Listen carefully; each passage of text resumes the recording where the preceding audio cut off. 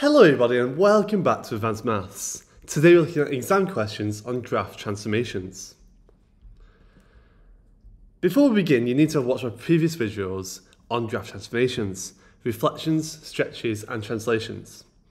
The information in this video will be absolutely based on these previous videos, so if you don't really know your graph transformations already, please watch them first.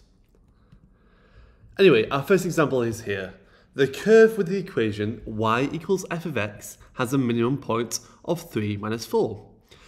Write down the coordinate of the minimum point of the curve y equals f of x minus 2. Well, here we've got f of x minus 2, and so it's a horizontal shift by 2 units to the right. So the x coordinate goes up by 2 units, 2 spaces. So instead of 3 minus 4, it's 5 minus 4. The next one, it says, write down the coordinates of the minimum point of the curve y equals f of x plus 5 minus 6. And here is a horizontal shift to the left because of the x plus 5 in the brackets. And then it's a vertical shift by 6 units down. So the x coordinate goes down by 5 and the y coordinate goes down by 6. We get minus 2 minus 10. We've taken 5 off the x coordinate. We've taken 6 off the y coordinate. And then finally, we've got y equals f of x, 2f of minus x. And this is a vertical stretch by scale factor 2, and then it's a horizontal reflection in the y-axis. So the y-coordinate will double, and the x-coordinate will become negative. It will reflect. So we get minus 3 minus 8. The x-coordinate has become negative, and the y-coordinate has doubled. Okay, now let's look at example 2. The curve y equals f of x is shown on the grid. Sketch the curve with the equation y equals f of x minus 2. Okay, so we're going to move the curve down 2 spaces, like this, because it's a vertical translation, moving down 2 spaces. Next one, sketch the curve y equals f of x plus 1. This is a horizontal translation, but it's plus 1 inside the brackets, so you move it more negative by 1 space. It's translating by 1 unit to the left, like that. Just remember, when it's inside the brackets, it's kind of doing the opposite of what you'd expect. So if it's f of x plus 1 in the brackets, you move it more negative by minus 1. Sketch the curve half f of x. And it's a vertical stretch by half. So it's like we're squashing because we're halving the size of the curve. And so each y-coordinate will be halved. And it looks like this. Just look at how all the y-coordinates on this curve are half as high as the previous curve.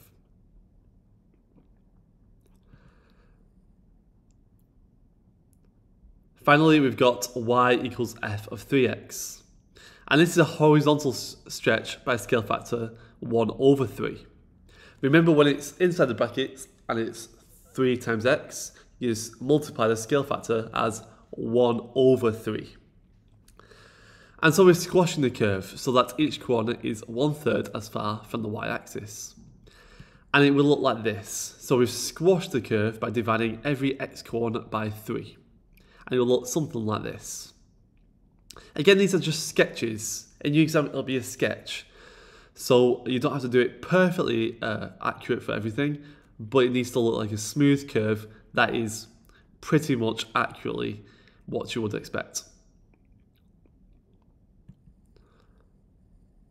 And we finished example 2.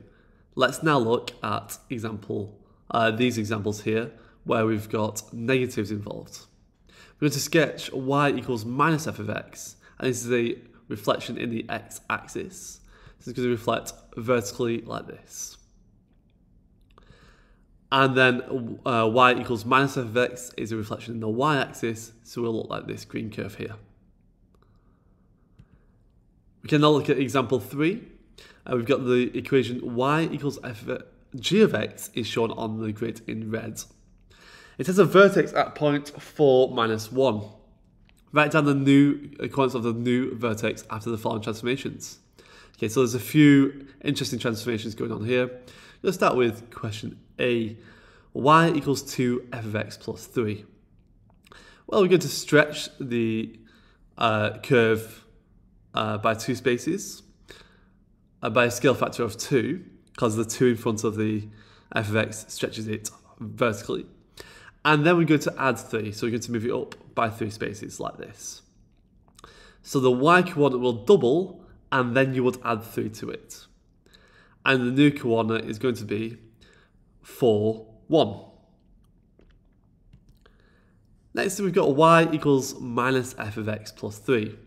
The minus sign in front will reflect it vertically in the x-axis. And then the plus 3 on the outside, inside the bracket, will shift it 3 units to the left, like this. And the new coordinate will be 1, 1. Finally, we've got y equals f of 4x. And this is going to be a horizontal sketch by scale factor 1/4. So it will look like this. 1 minus 1. And we're finished. That's everything from today's video from Advanced Maths. You've now got some practice questions to try. You may want to rewind the video and watch it a few more times before you do this, but if you're feeling confident, you can try these questions yourself. Pause the video and have a go. It will take you about 10 minutes.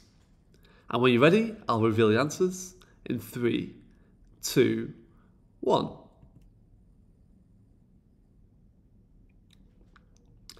How did you do? Did you get the answers correct? Let me know in the comments below. Thanks for watching this week's video from Advanced Maths. Remember to like and subscribe so you don't miss any future videos. We're covering GCSE, A-Level and IB Maths with quick and simple explanations, and new videos will be coming very soon. You can also check out our new website, advancedmaths.com, for all the best revision materials.